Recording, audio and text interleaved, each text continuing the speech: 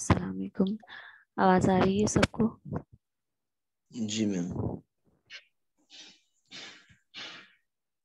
بھائی 10 منٹ سے زیادہ 15 منٹ سے میرے خیال میں آپ کو کال کر رہی ہوں لنک شیئر کرنے کے لیے. میم کتنے آپ کو دنوں ٹائم سے پہلے بیٹا اس لیے کیا جاتا ہے تاکہ ٹائم پر اسٹارٹ ہو سکے. میم میں 10:30 بجے اٹھ گیا تھا. میں نے کہ آپ لنک میں بھیج دیں گی, آپ نے بھیج دیا تھا. ٹائم سے پہلے اسی اصل لیے میم آپ کو 3 بھیجا دنوں تھا تاکہ ٹائم پہ اسٹارٹ ہو سکے, کیونکہ مجھے پتا تھا کہ آپ کال ریسیو نہیں کرتے ہیں. جب آپ کو لنک میں شیئر کرتی ہوں تو مجھے بہت ویٹ کرنا پڑتا ہے اس بات کا. اینی ویز, اب نیکسٹ ٹائم آپ اس کا خیال رکھیے گا. Okay ma'am. لیکن میم جب سے یونیورسٹی سٹارٹ ہوئی ہے ہم صبح 7 بجے اٹھتے ہیں تو نیند پوری نہیں ہوتی. آج تھوڑا سا لیٹ ہو گیا تھا, اس لیے کوئی بھی میں نے بھی آپ کو کہا بھی تھا کہ آپ 11:30 کر لیں تو سب آ جائیں گے. ابھی کچھ ہی بچے ہیں اس وقت. دیکھو بیٹا, یہ آفیشیل ٹائم ہے, ٹھیک ہے. نیند پوری نہیں ہوتی ہے تو یہ آپ کو مینیج کرنا ہے, یہ مجھے تو مینیج نہیں کرنا ہے نا آپ کا روٹین. تو یہ میں تو مینیج نہیں کروں گی کہ آپ کی نیند پوری نہیں ہو رہی ہے. اور اصل میں یہ میم ٹائم ہمیں جو ہے نا وہ یہ ٹائم بتایا ہوا ہے, ہمیں تو 9 بجے کہا ہوا ہے, لیکن آپ کی آسانی کے لیے ہم نے جو ہے نا وہ 10:30 بجے ٹائم رکھا ہے. ہمیں 9 بجے ٹائم کہا ہوا ہے, علی سر نے ہمیں 9 بجے ہی کہا ہے ٹائم کا. اب اگر 9 بجے تو میں رکھوں گی تو پھر تو آپ تو سوتے ہی رہیں گے. آپ تو ابھی بھی شاید سو رہے ہیں. وہ بھی جاگ چکے ہیں. اینی ویز, اچھا آپ یہ آپ دیکھ لیں جو بھی ہے, ٹھیک ہے. نیکسٹ ٹائم آپ اس بات کا خیال رکھیے گا. یہ آپ کا آفیشیل ٹائم ہے اور ہمیں اس ٹائم کو فالو کرنا ہے, ٹھیک ہے. آپ کا آفیشیل ٹائم 9 بجے ہے, لیکن یہ آپ کو رعایت دی گئی ہے کہ آپ 10:30 بجے تک جو ہے نا وہ اسٹارٹ کر لیں, ٹھیک ہے نا. میم میں نے گروپ میں اصل میں میسج چلایا تھا کہ آپ سب 10:30 بجے آن لائن ہو جانا, آپ کی کلاس ہوگی. تو میں نے اب اپنا بھی آج تو 10:30. بس آپ کو یہ میسج دینا ہے, ٹھیک ہے. اب کوئی اٹینڈ کر رہا ہے نہیں کر رہا ہے یہ آپ کا ہیڈک نہیں ہے, ٹھیک ہے. اوکے. اچھا, اب یہ آپ کا ٹاپک ہے poverty and it's elevation case of Pakistan. یہ بھی ایک پیپر ہی ہے, یہ پیپر میں آپ کو سینڈ کر دوں گی, ٹھیک ہے. تو اس میں بتایا ہوا ہے, پچھلی آپ کی جو کلاس تھی اس میں ہم نے ہیومن ڈیولپمنٹ انڈیکس کے بارے میں پڑھا تھا. اب یہ اس کے بعد کا ٹاپک ہے, اس کے ساتھ ہی ہے تقریباً, سمجھ لیں poverty and it's elevation. Poverty غربت کو کہا جاتا ہے. اٹس ایلیویشن یعنی کہ غربت کو کیسے مٹایا جائے, کیسے ختم کیا جائے پاکستان سے, ٹھیک ہے. اب اس میں آگے دیکھ لیں. ہمیں اس میں جو پڑھنا ہے نا وہ یہ ہے کہ پاورٹی کے فیکٹس کیا ہیں. دیکھیں پاورٹی کا ٹیبل میں بتایا ہوا ہے, یہاں پر ایئر وائز بتایا ہوا ہے پاورٹی کا ریٹ کیا ہے. 87 سے 88 کا بتایا ہوا ہے, پھر 91, پھر 93 اور اس طریقے سے 2011 تک بتایا ہوا ہے. تو 13, پھر 17, 22 ایسے اپ ڈاؤن ہو رہے ہیں پاورٹی کے ریٹس. بیچ میں 35 بھی آ گیا, سب سے ہائیسٹ ریٹ ہے, پھر 12.4 ہو گیا 2011 میں. تو پاورٹی کے لیے پاکستان میں کیا کیا ریفارمس ہوئے ہیں, کیا کیا اسٹیپس لیے گئے ہیں, یہاں پر یہ دیکھیں. This page number 7, government efforts to reduce poverty. Pakistan doesn't have any general or universal social protection system that covers all of its population. Pakistan کے پاس ایسا کوئی بھی نظام نہیں ہے, کوئی جنرل, کوئی یونیورسل سوشل پروٹیکشن سسٹم نہیں ہے دوسرے کنٹریز کی طرح جو اس کی تمام پاپولیشن کو کور کر لے. It doesn't even have an umbrella institution that would extend social protection and social safety nets to the poor. غریب لوگوں کو, جو ایسے لوگ ہیں جو بالکل جن کے پاس بنیادی ضروریات نہیں ہیں، ان کی ضروریات کو کور کرنے کے لیے، سوشل ان کو سیفٹی پرووائڈ کرنے کے لیے کوئی ایسا ادارہ نہیں ہے جو پاکستان کی تمام پاپولیشن کو کور کر لے. However, a number of programs targeted at improving governance and responsibility of public institutions to be able to better respond to the needs of poor, assisting them economically by creating income and employment opportunities and improving their access to basic services are being implemented by the government, NGOs and private sector.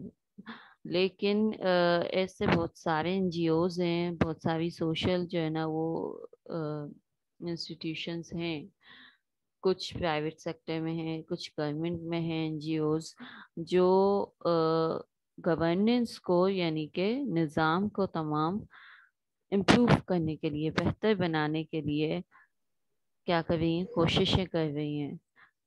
ان کی کوششوں میں کیا کیا شامل ہے کہ income level کو بڑھایا جائے. جو ایسے لوگ ہیں جو دیہاڑی دار ہیں یا مزدور ہیں، غریب ہیں بالکل، ان کی انکم لیول کو بہتر بنایا جائے، روزگار کو بہتر بنایا جائے. ٹھیک ہے، اب اس میں دیکھیں کچھ each of these sector operates in a distinct manner as discussed in this section. اب یہ جو سیکٹرز ہیں، پرائیویٹ سیکٹرز ہیں، کچھ گورنمنٹ کی این جی اوز ہیں، یہ الگ الگ طریقے سے کام کرتی ہیں. اب اس میں آپ کو 3.1 سے لے کر 3.4 تک میں خیال میں اس میں بتایا ہوا ہے کہ پاورٹی کی ایلیویشن کے لیے، پاورٹی کی ریڈکشن کے لیے کیا کیا اسٹیپس جو ہے وہ کیے گئے ہیں ہمارے ملک پاکستان میں. First of all there is governmental reforms. تو گورنمنٹل ریفارمس میں آپ کے پاس حکومت کی جو ہے نا وہ اصطلاحات آ جاتی ہیں. حکومت نے کیا کیا اصلاحات کی ہیں وہ سب آ جاتی ہیں یہاں پر. The decentralization plan revealed in March 2000 is an essential governance reform that targets to replace the existing highly centralized and control-oriented government with a three-tier local government system that institutes people-centered rights and responsibility-based and service-oriented government structures. اچھا، اب یہاں پر یہ بات کر رہے ہیں کہ 2000 میں مارچ میں ایک پلان لے کے آئے ڈی سینٹرلائزیشن کا. ایک ہوتا ہے، آپ کو پہلے بھی بتایا تھا، سینٹرلائزیشن، ایک ہوتا ہے ڈی سینٹرلائزیشن.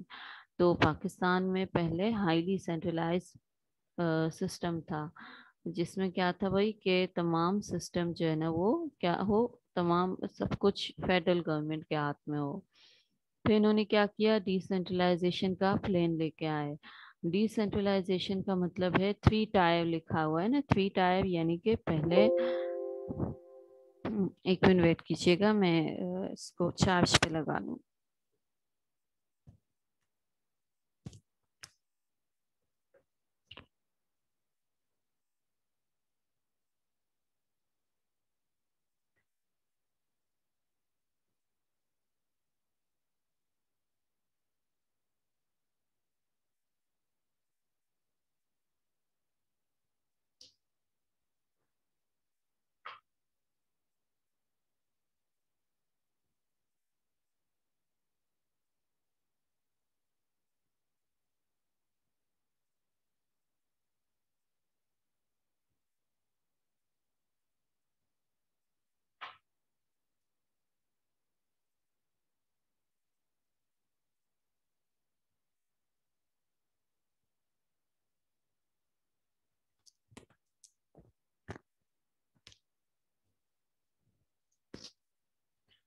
جی، تو گورنمنٹ نے جو ہے نا وہ ایک ڈی سینٹرلائزیشن پلان وہ لے کے آئے مارچ 2000 میں.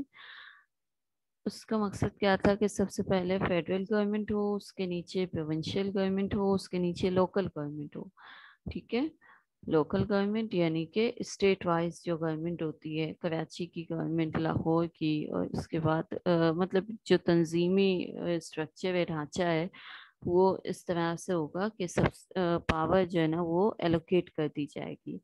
पावर अपने से जो नीचे हैं उनको दे दी जाएगी ताकि वो क्या कर सकें बेहतर तरीके से people centred rights and responsibility based and service oriented government जो है ना वो हो सके, जिसमें लोगों की भलाई जो है ना वो उनका बेसिक पर्पस हो, राइट्स और रिस्पॉन्सिबिलिटीज हो। ठीक है। The important poverty determinant facilities such as health and education have been transferred to district and lower local governments under this strategy. देखिए आगे यही है, इन्होंने एक्सप्लेन किया है कि जो सबसे बुनियादी होती हैं चीज़ें कि हेल्थ आ गई, उसमें सेहत आ गई और तालीम आ गई, तो ये चीज़ें किसको भाई ये रिस्पॉन्सिबिलिटीज दी गई हैं? डिस्ट्रिक्ट यानी ज़िले हुकूमत को, लॉ लोकल गवर्नमेंट्स को। ठीक है। Provinces once mainly responsible for the provision of services assumed new responsibilities to support and supervise the performance of local governments, not as administrative members of the provincial administration, but as independent corporate bodies accountable to the electorate through political leaders. अब ये इन्होंने system बताया है कि system क्या किया उन्होंने कि लोकल गवर्नमेंट्स को जो है ना वो अथॉरिटी दी, डिस्ट्रिक्ट गवर्नमेंट को अथॉरिटी दी, और वो किसको रिस्पॉन्सिबल होंगे, किसको जवाबदेह होंगे? वो जवाबदेह होंगे अपने जो है ना वो प्रोविंशियल एडमिनिस्ट्रेशन को, यानी कि सूबाई हुकूमत को जवाबदेह होंगे। सूबाई हुकूमत को इसलिए जवाबदेह होंगे क्योंकि वो जो सूबे में बैठे हुए हैं, जो सूबाई हुकूमत को चला रहे हैं, वो सेलेक्ट होके आए हैं पॉलिटिकल लीडर के तौर पे इलेक्शन से। ठीक है, तो उन्हीं को वो जवाबदेह होंगे, उनको वो सब कुछ मैनेज करना है, सब कुछ संभालना है। ठीक है। अच्छा, अब इसमें रिफॉर्म्स बताए हुए हैं कि फिर उसके बाद ये जो डिसेंट्रलाइजेशन का जो प्लान आया, क्या क्या इसके बाद किया इन्होंने। Numerous civil service reforms have been implemented by the government to improve public sector and make it more accountable, approachable to the citizens. बहुत सारी सिविल सर्विसेज आई इसके बाद जो है ना वो सिटीजन्स को यानी शहरियों को अच्छे तरीके से फैसिलिटेट करने के लिए बहुत सारे रिफॉर्म्स ये लोग लेके आए। The issue of improving the financial management system in the country has received particular attention. सबसे मेन मसला जो है वो फाइनेंशियल मैनेजमेंट सिस्टम है, यानी मालियाती निज़ाम को मैनेज करना है। Microfinance is another step that government took to provide basic support to the poor. क्या किया इन्होंने? माइक्रो फाइनेंस का एक स्टेप लिया गवर्नमेंट ने, ताकि जो पुअर हैं उनको सहारा मिल सके, जो पुअर हैं, जो पीपल गरीब हैं, उनको क्या मिल सके? सहारा मिल सके। एक अच्छा खुशहाली बैंक वॉज एस्टेब्लिश इन 2000। अब देखिए ये जो माइक्रो फाइनेंस में ये स्टेप्स बताए हुए हैं, माइक्रो फाइनेंस यानी कि फाइनेंस करना बहुत ही छोटे छोटे लेवल पर जो गरीब लोग हैं उनको फाइनेंस करना, ताकि वो कोई भी जो है ना वो प्रोग्राम स्टार्ट कर सकें, अपने रोजगार का कुछ ना कुछ वो कर सकें। जैसे एक मिसाल है कि भाई रक्षा प्रोवाइड कर देना, जो ड्राइविंग जानते हैं उनको, क्योंकि गरीब जो पॉपुलेशन होती है अक्सर वो पढ़े लिखे नहीं होते, तो उनको ऐसा रोजगार प्रोवाइड करना, जैसे सिलाई सेंटर, एक ट्रस्ट खोलना जिसमें खवातीन आए, खवातीन को रोजगार मिल जाए। और इसी तरीके से जो जेंट्स हैं उनके लिए रक्षा उस तरीके से प्रोवाइड करना। तो अब देखें खुशहाली बैंक बताया हुआ है कि 2000 में खुशहाली बैंक बनाया इन्होंने with the support of Asian development bank. Asian development bank की सपोर्ट से। The main M of this bank was to benefit the poor. गरीब लोगों को फायदा पहुंचाना मेन इसका है एम, यानी मकसद है, through income generating activities to establish small scale enterprises. اب کس طریقے سے غریب لوگوں کو فائدہ پہنچانا ہے، ان کو انکم کس طریقے سے ان کی جنریٹ ہوگی. چھوٹے چھوٹے انٹرپرائزز، آپ کو اسمال میڈیم انٹرپرائزز کے بارے میں بتایا تھا، تو چھوٹے چھوٹے سے انٹرپرائزز اسٹیبلش کرنا اینڈ اسمال انفراسٹرکچر وینچرز، چھوٹے چھوٹے وینچرز اسٹیبلش کرنا، چھوٹی چھوٹی بزنس ایکٹیویٹیز اسٹارٹ کرنا. With in first 2 years of establishment the bank had distributed an amount of 100 million to 15,000 beneficiaries. اپنے شروع کے 2 سالوں میں اس بینک نے یعنی خوشحالی بینک نے 100 ملین کے قریب جو ہے نا وہ ایک اماؤنٹ کو ڈسٹریبیوٹ کی 15,000 بینیفیشریز میں. 15,000 جو ہے نا وہ فیملیز ہیں جن میں ڈسٹریبیوٹ کیا گیا 100 ملین کی رقم کو. while 30% of the bank's borrowers were women. 30% جس میں جو borrowers تھے یعنی جن کو ادھار دیا گیا وہ کیا تھی، وہ وومن تھی، وومن کا کوٹا رکھا گیا. This bank also supported social mobilization activities within poor communities, development of infrastructure such as water channels, link roads, and the neglected rural areas.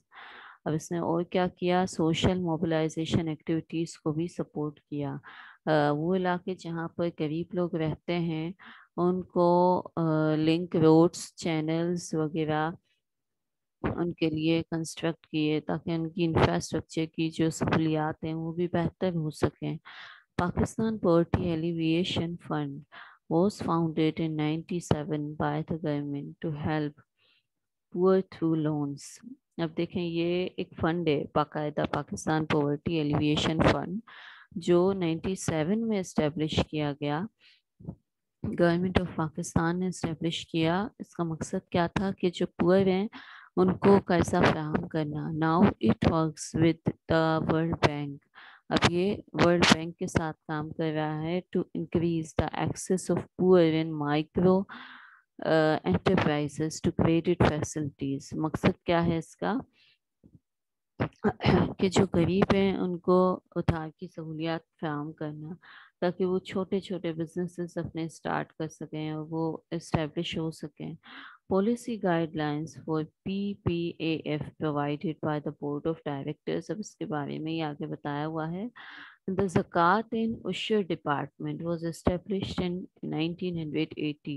اب یہ ایک اور ڈپارٹمنٹ ہے جو بنایا گیا ہے 1980 میں، زکوٰۃ اینڈ عشر کا ڈپارٹمنٹ. زکوٰۃ مسلمان دیتے ہیں، عشر جو غیر مسلم ہوتے ہیں وہ دیتے ہیں.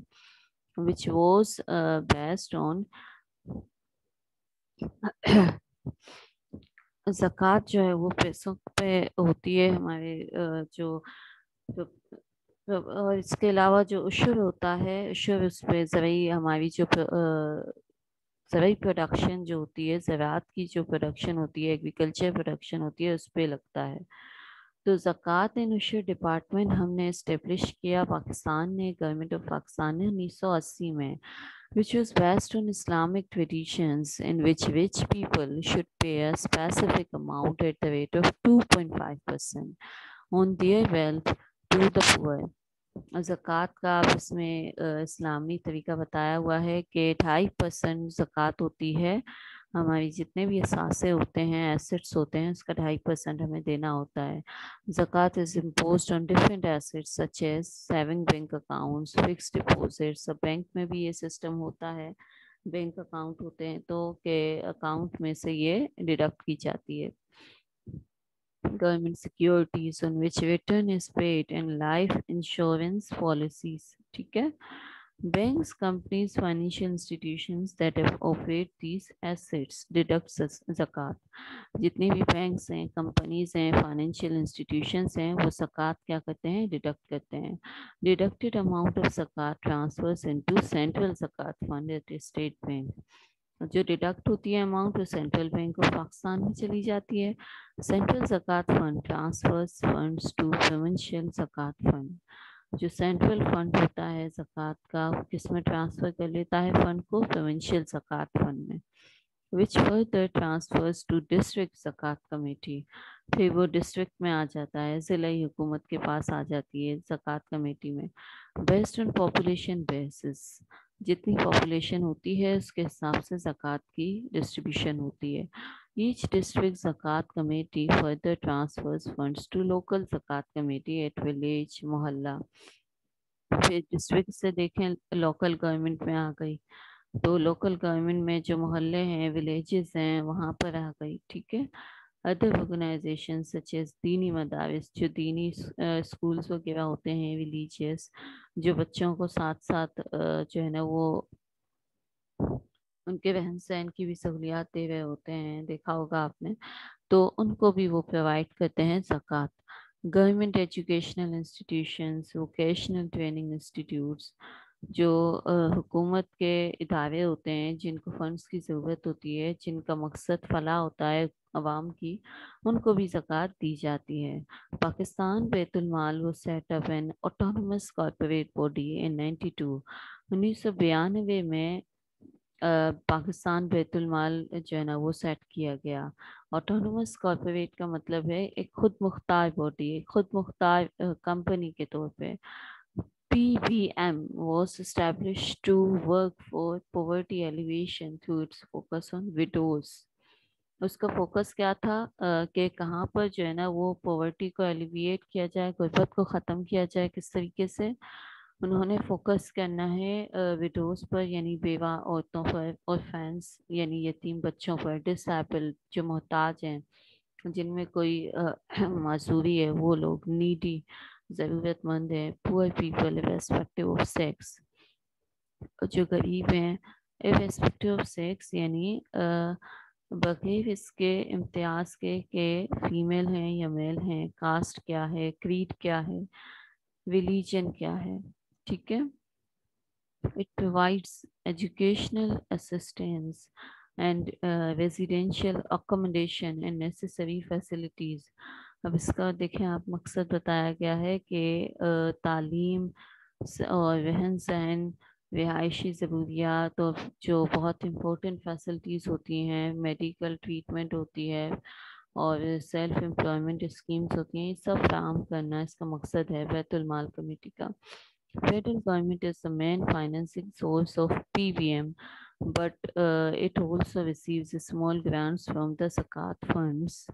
اب پی بی ایم کو, بیت المال کو جو ہے نا وہ فائنانس کون کرتا ہے؟ فیڈرل گورنمنٹ یعنی وفاقی حکومت, اور اس کو گرانٹس زکوٰۃ فنڈ سے بھی ملتی ہیں. جو زکوٰۃ کا فنڈ ہوتا ہے جو حکومت کو مل رہا ہے, as well as from provincial and local governments, اور جو صوبائی اور علاقائی گورنمنٹس ہوتی ہیں, حکومتیں ہوتی ہیں, وہاں سے زکوٰۃ ان کو ملتی ہے. ٹھیک ہے. بیت المال کمیٹی کو دیکھو, یہ دیکھیں یہ گورنمنٹ کی جو ہے نا وہ بتائی ہوئی تھی ریفارمس. اب دیکھیں اس میں سوشل سیکیورٹی اسکیمز ہیں. گورنمنٹ ریفارمس میں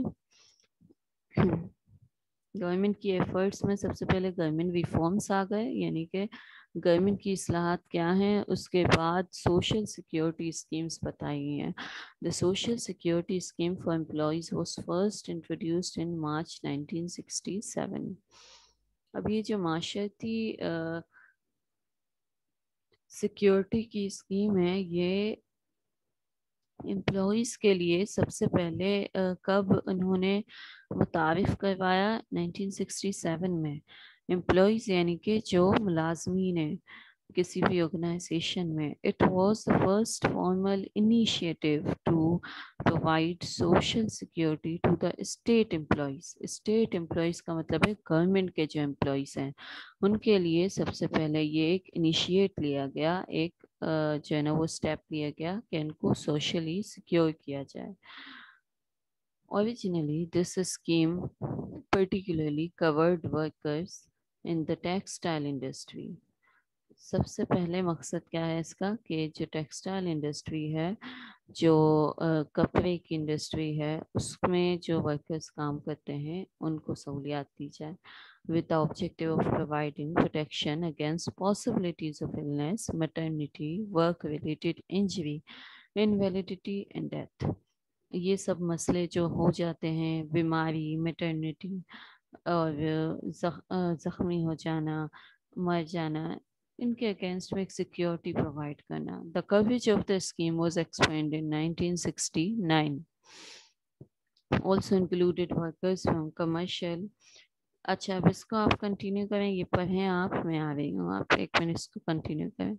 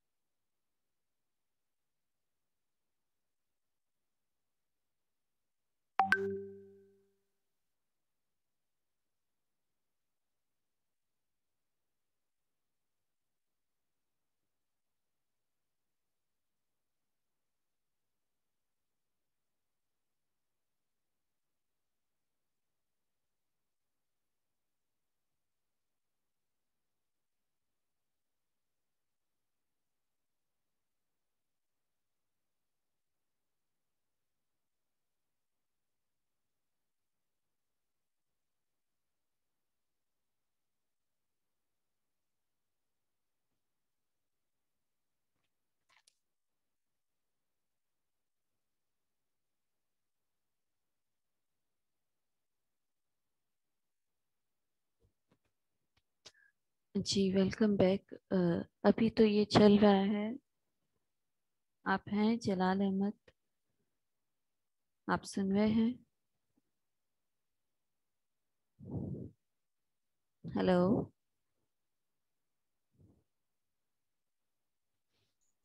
मैम जलाल नहीं है। नहीं है जलाल? अच्छा। अच्छा भाई, इसको देख लें। ये यही इसी को पहले कंटिन्यू कर रहे हैं कि स्कीम्स कौन कौन सी हैं पाकिस्तान में। और सबसे पहले इसमें बताया हुआ है कि सोशल सिक्योरिटी की जो स्कीम है वो 67 में स्टार्ट हुई। तो ये स्कीम का मकसद ये था कि कोई भी इलनेस हो, मैटरनिटी के मसाइल हों, और कोई ज़ख्मी वगैरह हो जाए, किसी को इंजरी हो जाए, एक्सीडेंट हो जाए, इनवैलिडिटी, डेथ, ये सब मसलों को कवर करने के लिए ये स्कीम बनाई गई। The coverage of the scheme was expanded इन 69। 69 तक जो है ना वो उसको एक्सपेंड किया गया, which also included workers from commercial and other industrial establishments having 10 और मोर एम्प्लॉइज। अब 67 में क्या एक्सपेंशन आई? 67 तक ये एक्सपेंशन, 69 तक ये एक्सपेंशन आई, 67 में स्टार्ट हुई, 69 तक ये एक्सपेंशन आई कि जो कमर्शियल हैं और इंडस्ट्रियल हैं एस्टेब्लिशमेंट्स यानी कि तिजारती और सनती जो मराकज़ हैं उनमें जो काम करते हैं एम्प्लॉयज़, तो उनके लिए भी ये फ़ंड इस्टेब्लिश किया जाए। The workers welfare fund scheme and the workers children education ordinance. अब ये मज़ीद इसमें आगे आ गई कुछ के वर्कर्स वेलफेयर फंड स्कीम आ गई, और वर्कर्स चिल्ड्रन एजुकेशन ऑर्डिनेंस आ गया कि उनके बच्चों की तालीम के लिए, उनके अपनी फलाह बहबूद के लिए were initiated during 70s। 1970 में ये आई। These schemes provide education, matrimonial housing related benefits. अब तालीम से और हाउसिंग से रिलेटेड जो बेनिफिट्स हैं वो वर्कर्स को प्रोवाइड करना मकसद था। The employees old age benefits institution, ये अक्सर आपने देखा होगा जो है ना कंपनीज में, आपके फादर वगैरह कोई काम करते हो कंपनीज वगैरह में, तो आपने ये देखा होगा EOBI के नाम से फंड होता है इंस्टीट्यूशंस में। was established in the year of 76। 76 में ये आया एज अ फेडरल स्कीम, वफाकी स्कीम के तौर पे, to provide old age benefits. Old age benefits provide करने के लिए, इनवैलिडिटी, सर्वाइवर्स पेंशंस, पेंशन वगैरह, as well as old age grants to these eligible, बुढ़ापे के ग्रांट्स वगैरह, ये सब कुछ जब पेंशन के साथ ये सब कुछ भी बेनिफिट्स उनको दिए जाएं। It covers formal sector establishment employing 10 और मोर वर्कर्स, वो तमाम सेक्टर्स जहाँ पर 10 या 10 से ज़्यादा एम्प्लॉयज़ हैं फेडरल में, उनको ये तमाम सहूलियात वहाँ पर काम करने वालों को दी जाएं। ठीक है। अब देखें role of NGOs and civil society भी है। अब NGOs का क्या रोल है पॉवर्टी को ख़त्म करने में? NGOs यानी नॉन गवर्नमेंट ऑर्गेनाइजेशंस, NGOs की फुल फॉर्म है। अब नॉन गवर्नमेंट ऑर्गेनाइजेशन का एक बहुत ही ज़्यादा क्लोज कनेक्शन है किसके साथ? सिविल सोसाइटी के साथ, शहरी आबादी के साथ। And democracy in any country, democracy का मतलब है जमहूरियत, जमहूरियत से भी गहरा ताल्लुक है। In this connection NGOs are part of civil society, they strengthen the society through activities. जो नॉन गवर्नमेंट ऑर्गेनाइजेशंस होती हैं उनका एक बहुत ही गहरा ताल्लुक होता है सिविल सोसाइटी से, यानी हमारी जो सोसाइटी है उससे बहुत गहरा ताल्लुक होता है। अच्छा, अब इसको हम अभी तो ये ख़त्म होने वाला है, लेस देन 1 मिनट है, इसी को कंटिन्यू करेंगे। आप यहीं पे रहिएगा, स्पेशली जलाल अहमद। ठीक है। This process in turn supports the democratic development. ये जो NGOs का किरदार है ये डेमोक्रेसी को किस तरीके से सपोर्ट करता है? Civil society, non-profit sector have appeared as a significant performer on the development aspect in Pakistan. particularly in the last 2 or 3 decades. पिछले 20-30 सालों में बताया हुआ है कि सिविल सोसाइटी का बहुत इम्पोर्टेंट रोल है डेवलपमेंट में पाकिस्तान की. The development of NGOs and civil society as an active development entity is widely seen as a response to the failure